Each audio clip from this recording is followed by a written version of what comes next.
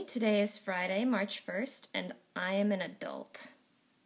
So today I've been working on my resume, learning how to write cover letters, and researching internships because summertime approaches, and with it, the need to make monies. Now, my brother lives in Washington, D.C. right now, and that's like a pretty good place to, get an internship at. A lot of them are political type things, and I mean, politics, ew, no. I mean, they're very important, just they're not within my skill set. I'm looking at maybe like something at NPR or something at the Folger Shakespeare Library. I got library experience. I like Shakespeare. These things would work out, but to get to there, I have to go through all these applications and, how do you adult? It would be a whole lot easier if I could just work here at Smith over the summer. I mean, my boss at the library told me I have a job here.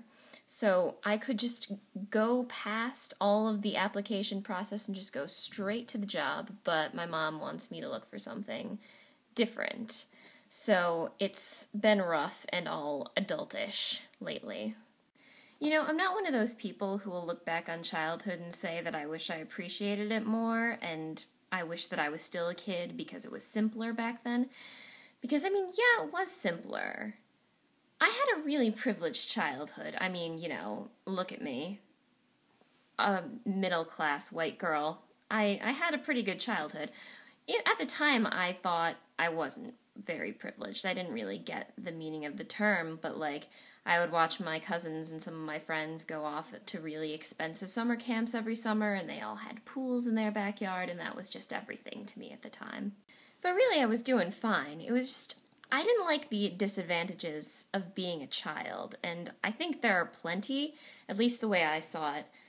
I was just very aware of the fact that there was a whole lot of world out there that was cut off from me because I was, too young to understand or too young to be allowed or what have you.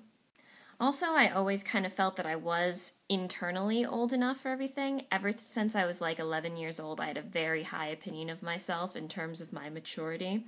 And I think adults kind of reinforced that in me because I was surrounded by idiots.